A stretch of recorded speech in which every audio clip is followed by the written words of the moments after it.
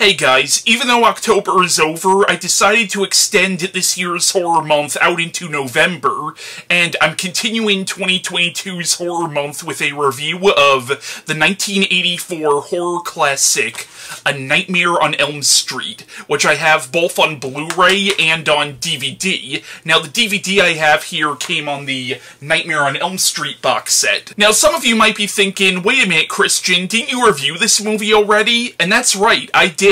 I actually reviewed this film along with all the sequels all the way back in 2011 for Season 1 of Horror Month. But I decided to mark all my old Nightmare on Elm Street reviews as unlisted, however you could still see them on the playlist for Horror Month Season 1, which I'll leave a link to in the description below. Also, back in 2018, me and some friends of mine did an almost 3-hour-long retrospective on the Nightmare on Elm Street franchise, which I'll also leave a link to in the description below, and audio from that retrospective will be included in this video.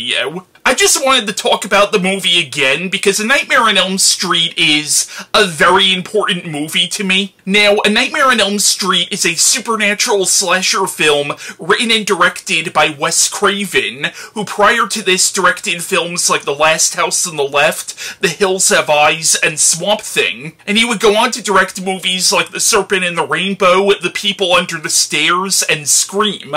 Now, A Nightmare on Elm Street is the film that made Wes Craven a household name, and in my opinion, this is his best film. As far as I'm concerned, A Nightmare on Elm Street is Wes Craven's masterpiece. And this is one of my top 10 favorite films of all time. Not just horror films, but films in general. Now, everybody knows the premise of A Nightmare on Elm Street. What if our dreams are more real than we think, and what if there was something in our dreams that could kill us? Which I think is a brilliant concept for a horror film, because human beings need sleep. How do you prevent yourself from sleeping, and how do you prevent yourself from dreaming?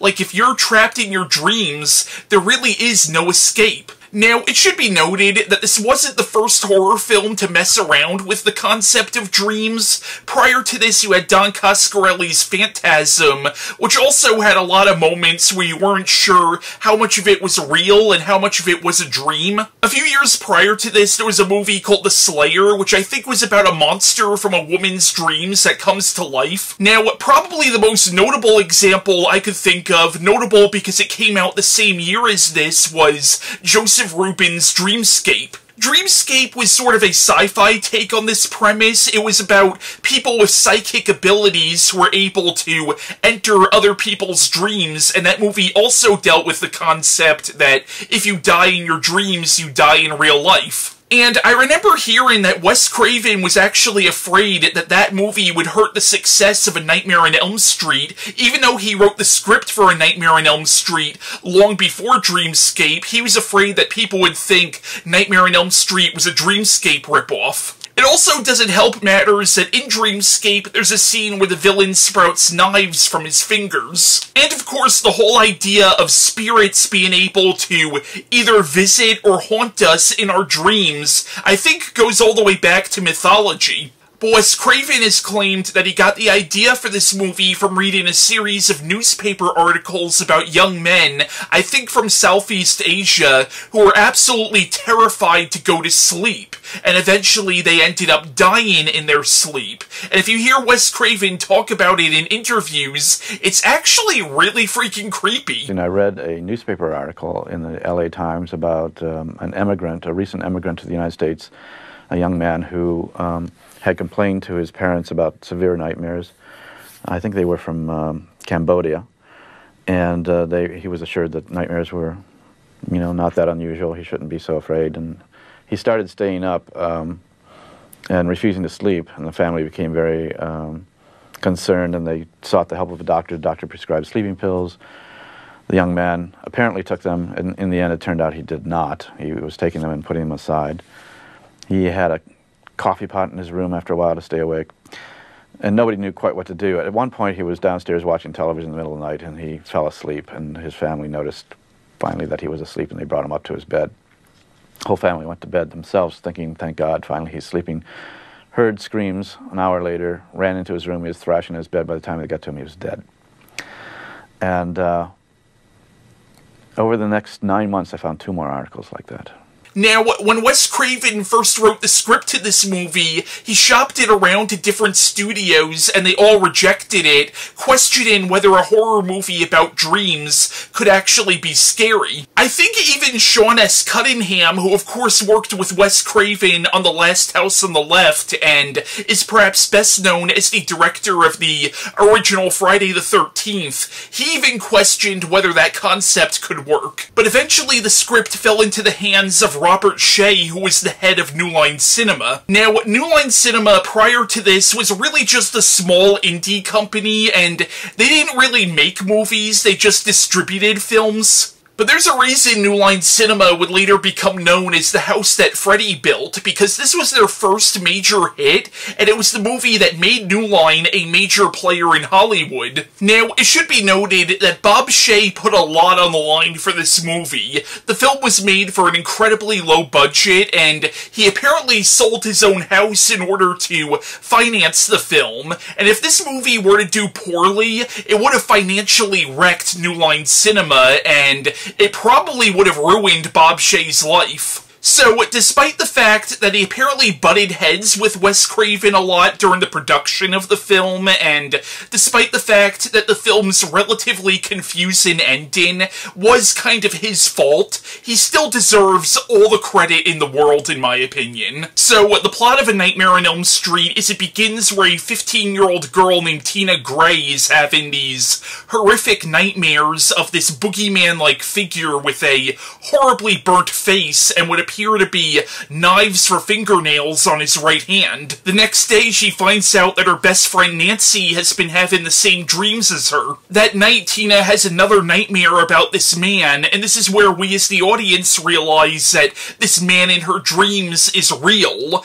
and anything he does to her in the dream world happens to her physically in the real world. So, in the dream, this man kills her by slicing her open, and the same thing happens to her in reality, and now her boyfriend Rod is accused of the crime. So then the narrative really switches over to Nancy, and Nancy continues having nightmares about this man, and starts to question her own sanity, and her boyfriend and parents start to think that she might be going crazy. Eventually, Nancy discovers that this man in her dreams is actually the ghost of a dead child murderer named Freddy Krueger, who sometime before she was born murdered several kids in the town and was arrested, but freed on a technicality. So the parents of the kids that Krueger murdered organized a mob to go after him, and they killed him, and then covered up the crime, and it turns out that Nancy's parents, and possibly her friend's parents as well, were part of this mob that killed Freddy, and now her and her friends are paying for their parents' sins. Now, the film stars Heather Langenkamp as Nancy Thompson. Now, I've said it many times before, but Nancy is easily my favorite final girl from any slasher film. Even though I've always resisted calling the original Nightmare on Elm Street an outright slasher film, I've always liked to consider this more of a supernatural ghost film that just happens to have the trappings of the slasher genre. But technically speaking, it still fits into the slasher category, and again, Nancy is easily my favorite protagonist from any slasher film. I think one of the reasons Nancy has always appealed to me as a character is she feels believable. She feels like somebody that you and me could know, and she legitimately does seem like the girl next door. I would argue even more so than Laurie Strode from Halloween. And Heather Langenkamp, I think she was 20 when they shot this, but I could actually buy her as a teenager. There's so many other slasher films where they cast people who clearly are in their 20s or maybe even 30s in some cases, playing teenagers, and this is one of the few slasher films I could think of where the teenage characters, well, at least Nancy, legitimately does feel like a teenager. And Heather Langenkamp plays Nancy with the right combination of strength and vulnerability. Now, even though in the sequels, at least in pop culture's eyes, Freddy would become the star of these movies, in this first film, it really is about Nancy. She legitimately is the protagonist of the film, and the film is really about her struggle against this evil force that has killed her friends and has effectively destroyed her life. And it's so satisfying when she's finally able to stand up and turn the tables on this monster. I also met Heather Langenkamp at a convention back in 2016. I also got her autograph, which I have thumbtacked to my wall, which is probably not the proper way to hang up an autograph, and I'm sure some autograph collectors are cringing right now. Also, I stupidly didn't get a sleeve for it, so the marker, as you can see, is starting to wear off. And then you have Amanda Wyss as Tina Gray, who is actually a pretty complex and sympathetic character. We realize that she's from kind of a broken home. Her father left her and her mother years earlier, and even though we only see him in one scene, it seems like her mother's boyfriend is kind of a dick. And even though we only see her mother in one scene, we do get the impression that her mother might be somewhat neglectful or somewhat of an absentee parent. It's also implied that Rod might be somewhat abusive, and we're actually led to believe at first that Tina might be the lead protagonist because she's the first person that we're introduced to, which makes her death all the more shocking. And you could tell Wes Craven was copying what Hitchcock did with Psycho, where we were led to believe that Janet Leigh as Marion Crane was going to be the main character, until we see her get killed in the shower. And Tina's death in the movie is one of the most iconic scenes in horror movie history, where we see her get levitated off the bed and then dragged across the ceiling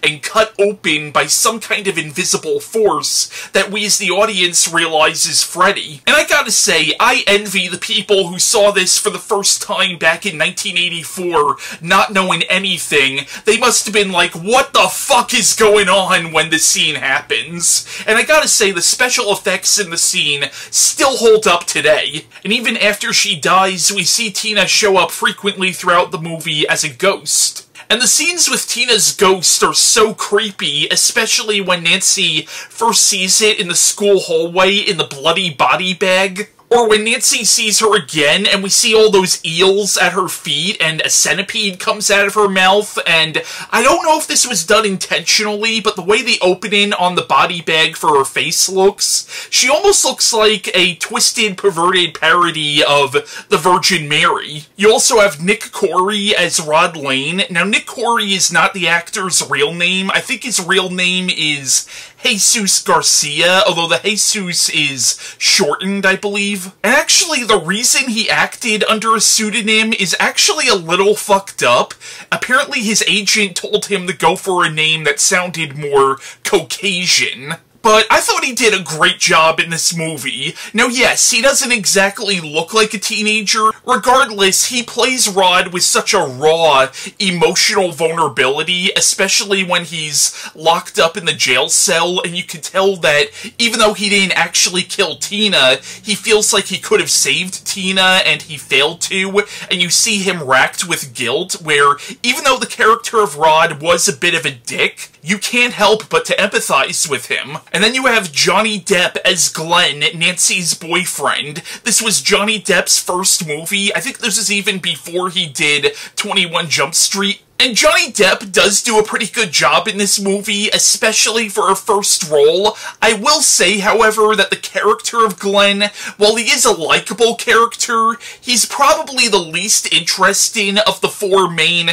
teenage characters in the movie. Now, most people watching this video have probably already seen the film, but in case you haven't, this is a massive spoiler coming up, but he does eventually die in the film, and Glenn's death in the movie is probably the most iconic death scene in the entire film, and probably in the entire Nightmare on Elm Street franchise, where he gets eaten by his bed, and then you see a geyser of blood shoot up out of the bed. And I remember when I first saw this movie when I was 10, that scene legitimately made me go, oh my fucking god! Now, before they casted Johnny Depp, Charlie Sheen was originally going to play Glenn, but he wanted too much money, and again, this was a very low-budget film, and they simply did not have the money that Charlie Sheen was asking for in the budget. Other actors who were considered for the role of Glenn were C. Thomas Howell and even Jackie Earle Haley. And I cannot not talk about Robert Englund as Freddy Krueger,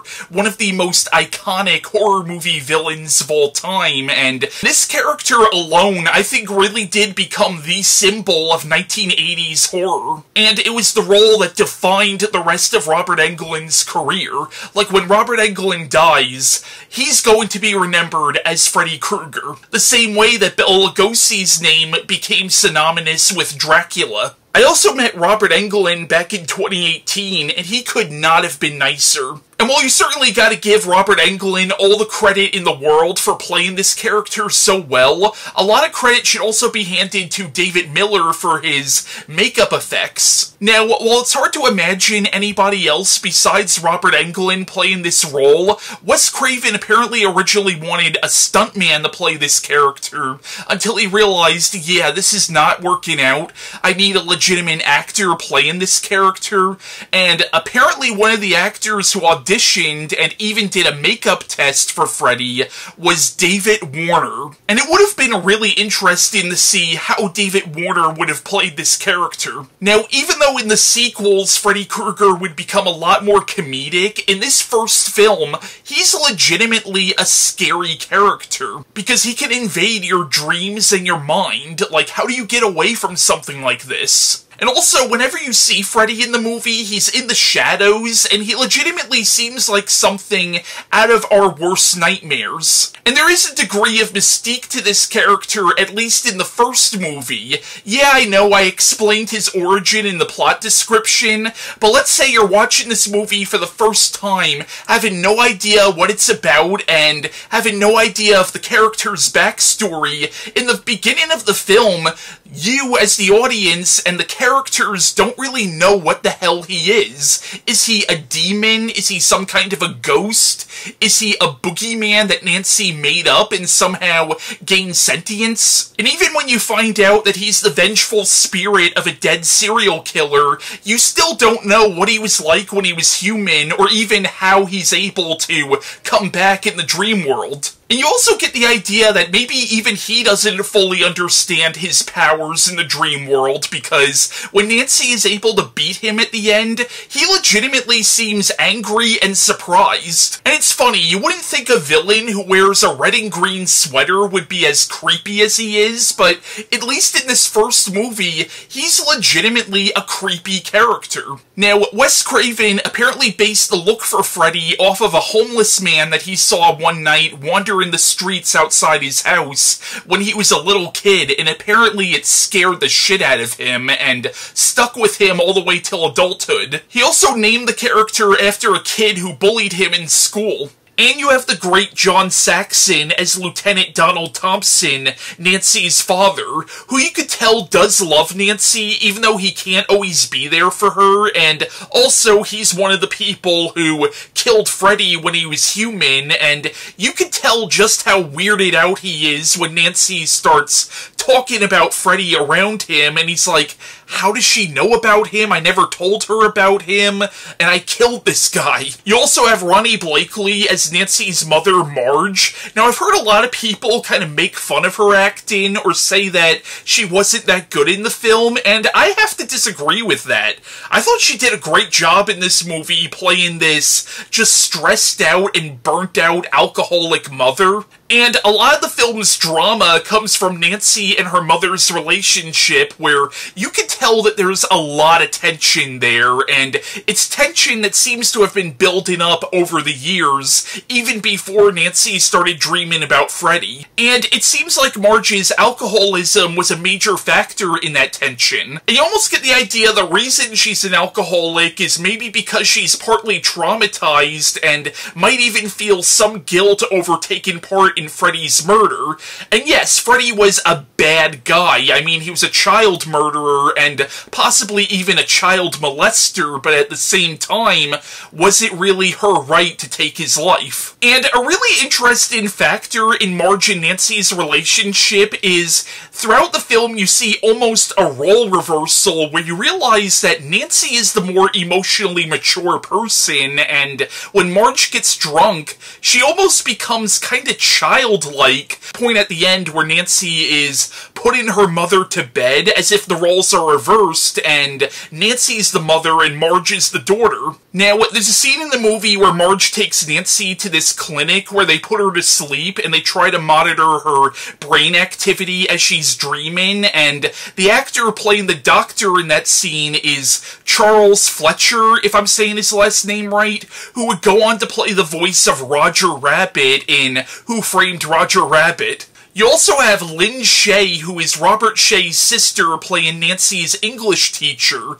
Now, Lynn Shaye would go on to make a name for herself in the Insidious movies, where she played arguably the best character in that franchise. But yeah, if you couldn't tell, I absolutely love this movie, and I'm not going to pretend it's necessarily a flawless film. I'll get into some of the problems that the movie has in a little bit, but this movie has a very special place in my heart. I first saw the movie when I was 10 years old. I remember this was around Christmas of 2002. This was right when 2002 was about to become 2003, and I remember I was over at my grandparents' house, and my grandparents had a TV room in their basement, and me and my cousin watched this movie on demand. And I remember being so creeped out by it. It didn't necessarily traumatize me, but seeing it at that young age, it definitely got under my skin. Probably not a great idea for a 10-year-old to be watching A Nightmare on Elm Street, but hey, those were pretty formative years for me in terms of my love of horror. A few years later, I ended up getting the box set for Christmas, and I would just watch this movie all the time over the years. Like, this became a really important movie to me during my teenage years. And I was lucky enough to see this movie in the theaters twice. Obviously not when it came out, because I wasn't alive in 1984, but they did a re-release of it back in, I want to say 2016 or 2017, and I got to see this movie in the theaters. I also saw this movie in the theaters this past summer. There's a theater here on Long Island called the Cinema Arts Center, and they were doing an all-night slasher movie marathon, and they showed this along with the original Child's Play and Friday the 13th Part 6 and Slumber Party Massacre and the original Prom Night. It was actually a really fun night. Now, even though I might not find A Nightmare on Elm Street to be necessarily as scary as I did when I first saw it when I was 10, one of the reasons why this movie has resonated with me so much over the years. Now, I love slasher films, especially the 80s slasher films, but I'll be the first to admit that a lot of them are not exactly high-end entertainment, and a lot of them are not exactly the best examples of the horror genre. That being said, I actually do think the original A Nightmare on Elm Street is a little bit deeper and more cerebral than your typical 80s slasher film. And I do think Wes Craven is touching on a lot of really interesting themes in this movie. The film deals with themes like the loss of innocence, the inability of parents to protect their children, the sins of the parents being visited upon the children. The film also deals with themes of revenge and the morality of revenge, and whether or not revenge is always justified. Like, yes, Freddy Krueger was a bad guy and definitely deserved to be punished for what he did, but at the same time, was it really the parents' right to take justice into their own hands like that? Yes, the justice system failed by letting this guy go, but at the same time, they committed a crime too. Vigilantism is still a crime, even if they might be morally justified. And the parents did not pay for their crimes, so now it's Freddy's turn to take revenge. And there is some legitimate characterization and actual drama in the film. Now, I don't know if this was intentional or not, but even though in the film Rod does admit to having dreams about Freddy, and it's implied that Glenn has had dreams about him as well, other than the scenes where they get killed, you don't actually see the dreams of the male characters in the movie. On screen, you only ever see Freddy invade the dreams of the female characters. This is something interesting that I've noticed about the film, and I don't know if it was intentional or not. And you can even read Freddy as sort of a symbol of toxic masculinity, because it is implied that aside from being a murderer when he was human, he was also a sexual predator. And I would think invading a person's dreams would almost be the ultimate violation. So there are some possible feminist readings of A Nightmare on Elm Street, and in fact a lot of feminist critics have looked to the character of Nancy as a great example of a strong female protagonist in a horror film. Also, this movie came out when the slasher genre was starting to wane a little bit, I think. Like, you had the slasher boom in the early 80s, but after that you started to see it die down a little bit by this point. But this movie being a supernatural slasher film, it kind of reinvented the slasher genre to some degree, because you didn't have that many outright supernatural slasher films prior to this. Sure, Halloween had elements of the supernatural, but that was still more implied than said outright. This was one of the first, like, outright supernatural slasher films, and it really did influence so much of the genre going forward. And this was such a unique and original film for the time. Sure, you had Dreamscape coming out the same year, but for the most part, you really didn't see a lot like Nightmare on Elm Street around this time. And in some ways, I would almost call this a mainstream surrealist film, because there are so many moments where you're not sure what is real and what is a dream. Like, there are moments where Nancy seems to be awake, but you're not sure. Is she awake, or is she in a dream at that point? And a lot of times, you actually don't know when Nancy is going into a dream or not. Yet at the same time, while you have a lot of surreal stuff happening in the movie, it also feels kind of grounded to some degree. Like, in this movie, you have a scene where Nancy brings Freddy Krueger's hat out of her dream and into the real world. When you say that, it just sounds ludicrous, yet somehow when you watch the movie, you totally buy it. And by pulling the hat out of her dream, she realizes that she might be able to pull Freddy himself out of her dream into the real world, where he will become human again, or at least take on enough of a physical form for her to hurt him. And again, that might sound absurd, yet you totally buy it while watching the movie, because to some degree the film operates on dream logic, yet you don't realize that it's operating on dream logic. But even when she brings Freddy into the real world, there are moments where there are still some obvious supernatural things happening, so it leaves you to wonder, did she really bring him out of the dream? Is she really awake at that point, or is she still in the dream? And even the film's final scene is very interpretive, where you don't know if that's real or a dream.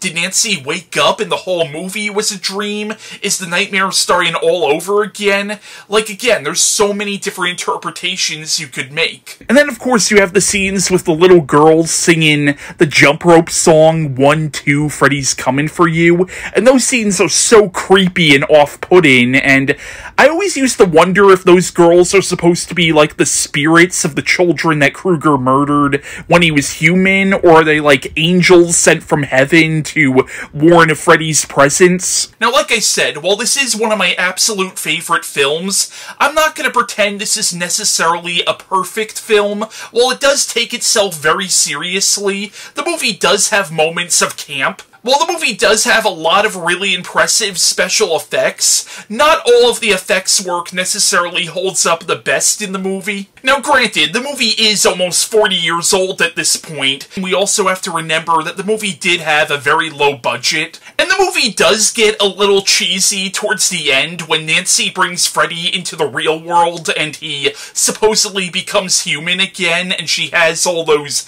booby traps set up in the house. It's like, okay, this is kinda silly. But I also think the movie is so well made that at that point you almost don't care how silly the movie's starting to get, and you know what? It is very cathartic to see Freddy get a sledgehammer to his stomach. Now, there was a deleted scene where it was revealed that Nancy had an older sibling that Marge and Donald never told her about that Freddy killed, and that was part of the reason Marge and Donald joined this mob that killed Freddy. And I kinda wish that was left in the movie, because that gives Nancy and Freddy's final battle a whole new context. Now, of course I have to talk about the music in this movie. Charles Bernstein's score for for the film, I think is one of the best horror movie scores, and one of the most iconic horror movie scores. I would hold it right up there with John Carpenter's score for Halloween. Like, the music in this film is so eerie, and I remember when I first saw this movie, the music almost creeped me out as much as Freddy himself. Now, Wes Craven had no intention of there being sequels to this. He wanted this to be a standalone film, and I still think A Nightmare on Elm Street can work as a standalone horror film, but the movie was a massive hit and ended up spawning a huge multimedia franchise, which included 7 sequels, which ran from 1985 to 2003, the final Nightmare on Elm Street sequel being Freddy vs. Jason, which was also a crossover with the Friday the 13th franchise, setting those 2 franchises in the same universe, even though I'm sure that was not Wes Craven's intention when he made the first movie. And then there was a remake to this movie made in 2010. Now, there was an attempt, at least in the first 2 sequels, to maintain the dark and creepy tone of the original, but as time went on and the films became more commercial, they also became more comedic and a lot more campy. And Freddy went from being a genuinely pretty scary character to almost more of a dark comedian by the time we got to the 4th film, and he would make a joke whenever he would kill people, and the 6th Nightmare on Elm Street movie was an outright comedy. But the sequels, almost more so than the first movie, made Freddy Krueger a pop culture icon. There was also a short-lived TV series in the late 80s called Freddy's Nightmares, which was more or less an anthology series where each episode was a different story and Freddy simply narrated the stories, almost like the Crypt Keeper. Although I think the pilot episode was about Freddy's trial when he was human. However, most fans don't really count the show as actually being canon. There have also been multiple Nightmare on Elm Street comic books and tie-in novels. However, whether you count any of these as actually being canon is highly debatable, and I think each film in the franchise, including the first one, has had a novelization made to it. Freddy Krueger even showed up at the end of the 9th Friday the 13th movie, Jason Goes to Hell, The Final Friday, which is the one that kind of led into Freddy vs. Jason. Freddy's glove even made an appearance in Bride of Chucky, implying that the Child's Play series is in the same universe as the Nightmare on Elm Street series. However, that is highly debatable, and I took that as more of an in-joke rather than suggesting that the 2 franchises are canon to each other. There have also been video games, and Freddy Krueger himself became a playable character in Mortal Kombat. And of course there's been toys and merchandising. It's actually kind of darkly ironic that they've done toys marketed towards children based on Freddy Krueger, yet the character of Freddy is supposed to be a child murderer and possibly even a child molester. Freddy and the Nightmare on Elm Street franchise has been parodied so many times throughout pop culture. Freddy has even appeared on episodes of South Park, and even appeared as late as a 2018 episode of the sitcom The Goldbergs, and it actually was Robert Englund playing him. Another weird Nightmare on Elm Street reference in pop culture, on the show Recess, you had the character of King Bob, who apparently was designed to actually look like a kid version of Glenn from A Nightmare on Elm Street. A Nightmare on Elm Street has also had multiple rip-offs and cash-ins, like Dream Maniac, Bad Dreams, Beyond Dream's Door. This even influenced later installments of already pre-existing horror franchises. For example, Prom Night 2 and especially Slumber Party Massacre 2, you could tell, were heavily inspired by this movie. And this movie really did sort of popularize the supernatural slasher film. Like, after this, you had characters like Michael Myers and Jason Voorhees become more outright supernatural in their movies. And after this movie, there was a whole subgenre of movies about serial killers who mess around with black magic and become a supernatural being. Movies like Child's Play, obviously. or The Horror Show, or Sleep Stalker, or even Jack Frost. Even Wes Craven kind of ripped off this movie a little bit with his film Shocker. I think he even admitted that Shocker was sort of his attempt to make another Freddy Krueger-like character. You could tell the character of Vecna, the main antagonist of Stranger Things Season 4, was heavily inspired by Freddy Krueger. In fact, that whole season almost felt like the best Nightmare on Elm Street sequel we never got. And the fact that Robert Englund had a cameo on that season was no coincidence. Even Terrifier 2, you could tell, was heavily influenced by Nightmare on Elm Street. Nightmare on Elm Street is just 2 years shy of being 40 years old, and it's still influencing so much in the horror genre today. Now, I also want to point out that there are a lot of similarities between Nightmare on Elm Street and Stephen King's It. Now, even though It was published after the first Nightmare on Elm Street movie, Stephen King started working on that book in the early 80s, so I'm not accusing either Stephen King or Wes Craven of ripping each other off. It's just sort of a similar idea that kind of came about around the same time. Now, some of you might already know that earlier this year, my friend Chris passed away. Now, Chris contributed to my 2018 retrospective on the Nightmare on Elm Street franchise, and I was initially not going to do this because he's no longer with us, but at the same time, he had such insightful things to say about this movie, and this is sort of my way of remembering him, so here is audio from that video of him giving his thoughts on the original A Nightmare on Elm Street. So, there's no denying this one's a classic, obviously. What was so cool about it was such a unique idea. The idea that, alright, this dude got taken out by all the parents in Springwood, and now he's just coming after their kids in their dreams, which is such a scary concept, especially when you really think about the idea of, like, somebody coming after you in your dreams, and it's not a dream to some degree. He is physically, like, corporeally coming after you, and you will die if you die in the dream. And the fear of that is really what fuels the first one. Obviously, you grow used to it with the sequels, but with the first one, it's a real, like, smack in the face, like, holy shit, that would be the freakiest thing ever. And the character of Freddy is just so unique and so distinct because, like, you got this horribly scarred guy who's got knives for fingers, and the fedora and the Christmas sweater, as a lot of people call it. It all just, like, comes together so well, and it makes this character so unique and so interesting. And I always enjoyed that scene where he's chasing Tina in the opening. It's so it's so freaky even today, like where he starts cutting his fingers off and everything. I love the original so much. Nancy, I think Christian agrees with me. It's one of the best final girls ever. Heather Langenkamp, yeah, she really kind of delivers. I rewatched it recently, and admittedly, some of the acting kind of had me going, But Heather really, yeah, she's really keeps you invested in the movie. It's a great part. Johnny's obviously got such a unique death that people are still, like, joking around about. And even, like, her mother, I like the relationship between Nancy and her mother in this, because her mother is just, like, jaded and totally stoic about what's going on, and Nancy's just like, you need to, like, cut this shit and talk to me about this, because, like, obviously there's a problem. Kids are getting murdered. And it even speaks more to Nancy's resourcefulness, that she just kind of, like, steps up, knows that there's something that has to be done, and then actually, in effect, comes after him, rather than him coming after her.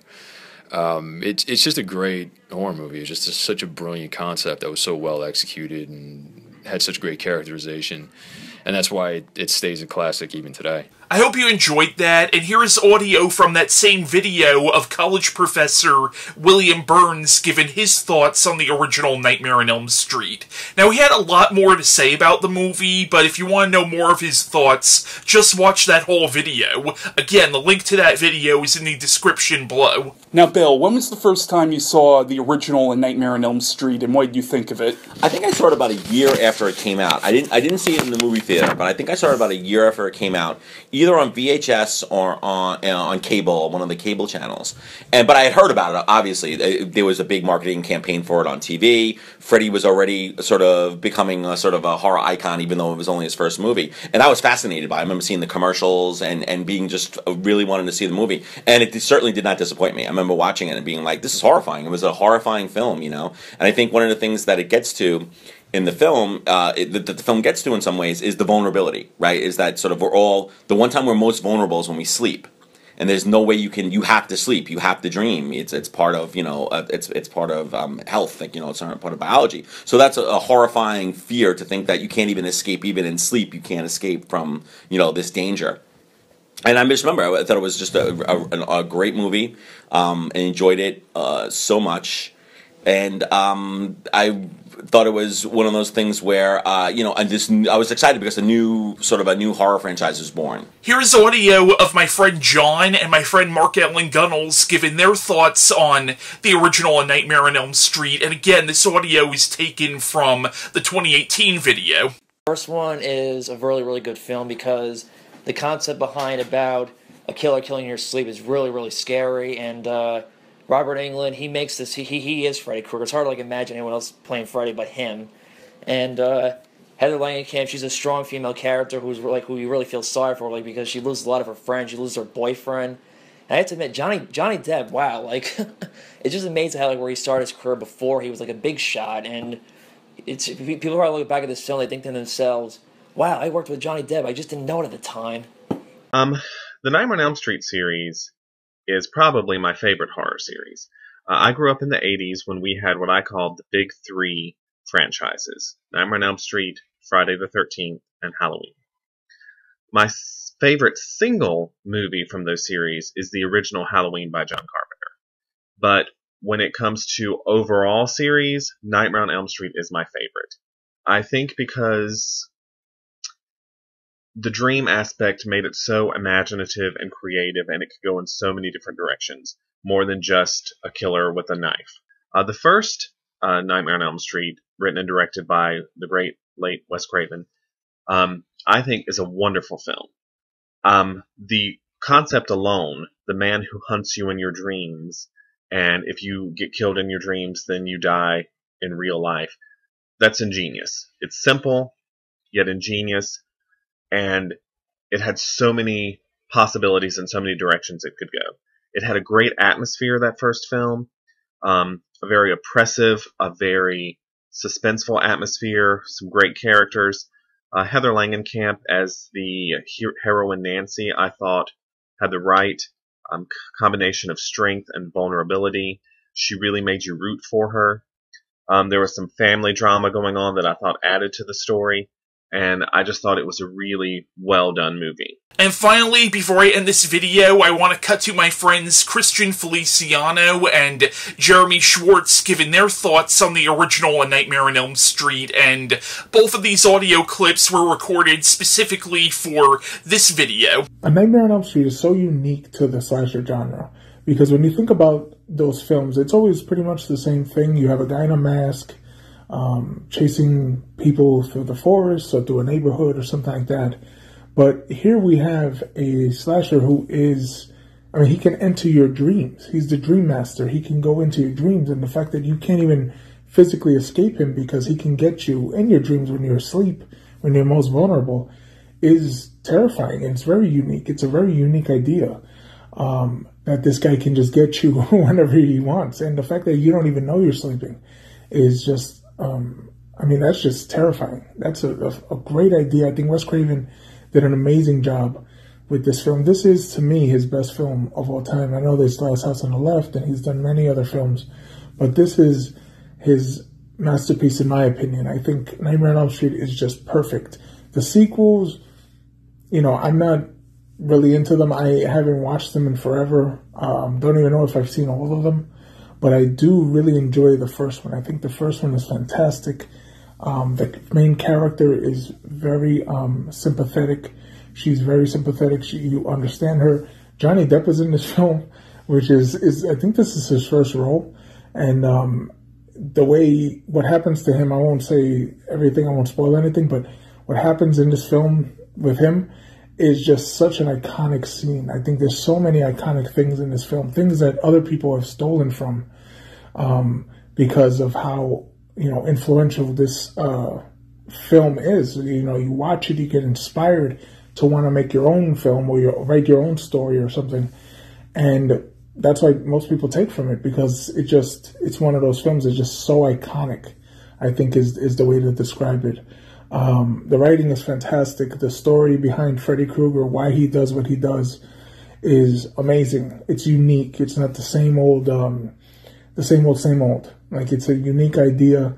The fact that he